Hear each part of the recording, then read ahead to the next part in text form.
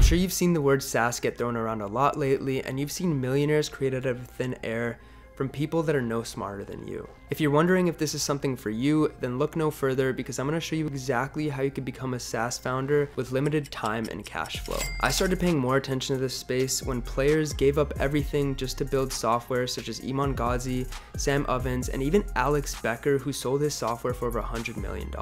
If you're new to SaaS, it stands for Software as a Service, and it's basically software that makes our lives easier. As an example, Upwork is a software that helps us connect freelancers with business owners.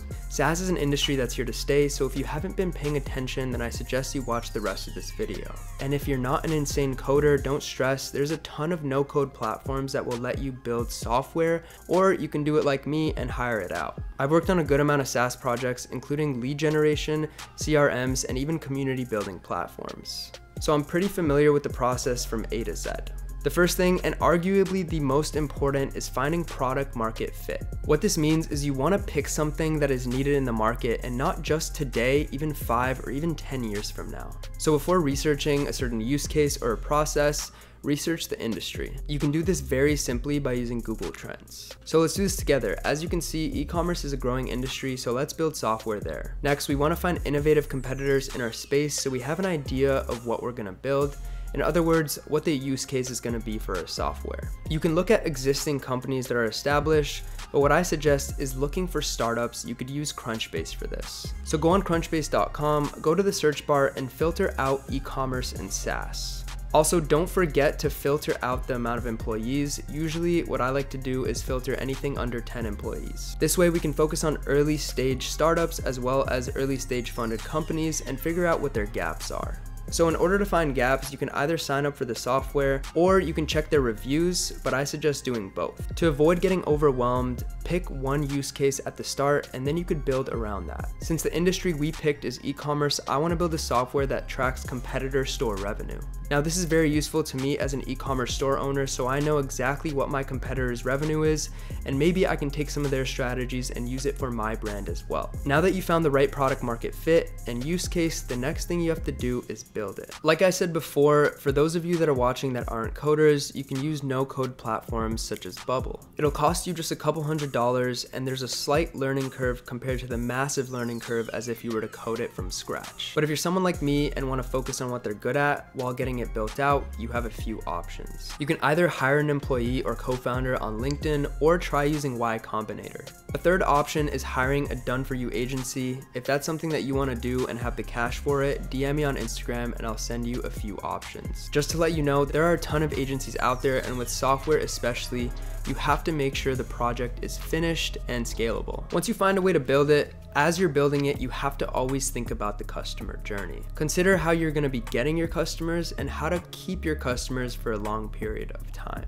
This goes way past how your front end looks. You have to actually focus on your back end. Think of how your software can become an essential piece of your customers' businesses. That way they'll become a lifelong customer. One way you could do this other than optimizing your main use case is by building other features or integrations such as with CRMs. But don't stress, before getting into building these additional features, you have to make sure you create your minimum viable product and it works very well. So once you have that MVP, let's get into marketing it. It's funny because even though I studied computer science in college, this has been my favorite part. There are plenty of ways you can market SaaS, but the easiest way I found it is to market it through trusted communities. Let me explain. You have to identify the exact person that's going to use your SaaS. In other words, you have to find your ideal customer profile. Make sure to ask questions like, what industry are they in? How much revenue do they make? How many employees do they have?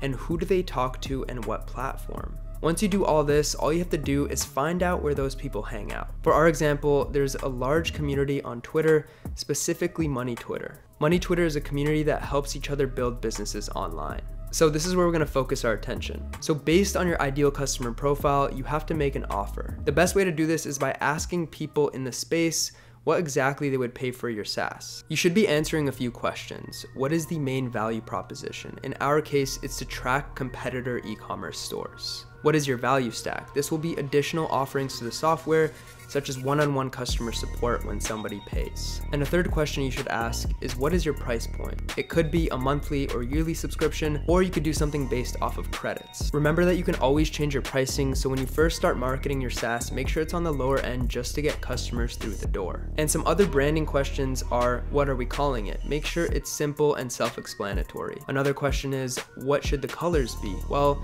if we're doing something related to e-commerce stores, maybe we could use the same color palette as Shopify, just because that's what our ICP is familiar with. Once you answer all these questions, you should start contacting people on the platform of your choice. In our case, it's Twitter, so we have to contact people with large audiences. And the reason for this is because what we're going to be doing is tapping into their communities and getting them to affiliate our software. The way I would structure these deals at the start is by giving the affiliates a percentage of lifetime value as well as a possible payment upfront, depending on how big their audience is. As an example, I'd give our affiliate 40% lifetime revenue plus $100 for every auto DM or thread that they post with our affiliate link in there. Now, once people click that link, they'll be taken to your homepage. Make sure you have some sort of irresistible offer on there. In my case, I would give people a 7-day free trial, so there is no reason that they shouldn't use the software. This is a pretty irresistible offer for the customer because they have nothing to lose by signing up. Plus, you get their email information so you could retarget them and sell them on something later. The next question is, how do we scale? The most profitable way to scale is through word of mouth. This means that before you start pushing like crazy, listen to your customer feedback and reinvest back into the platform to make it better. You can do this by creating useful features such as CRM integrations so your clients' businesses can be more automated. Like I said before, make sure the software is irreplaceable to your customer's business. But before making any assumptions on what the features should be, all you gotta do is ask your customers. After you optimize your software, the next step for you is to vertically scale your affiliate system. In our case, it's usually going on Instagram and YouTube. And to optimize your customer journey even further, make sure that you take note of your KPIs every single month. Your main KPIs is going to be your customer satisfaction score, which is how happy your customers are. The next is going to be your retention rate, which is how long somebody stays subscribed. And the third is going to be your customer lifetime value, which is how much money each customer spends with you. With that being said, thank you so much for watching. If you have any suggestions for the next videos or questions, put them in the comments. Please like, subscribe, and I'll see you in the next one. Peace.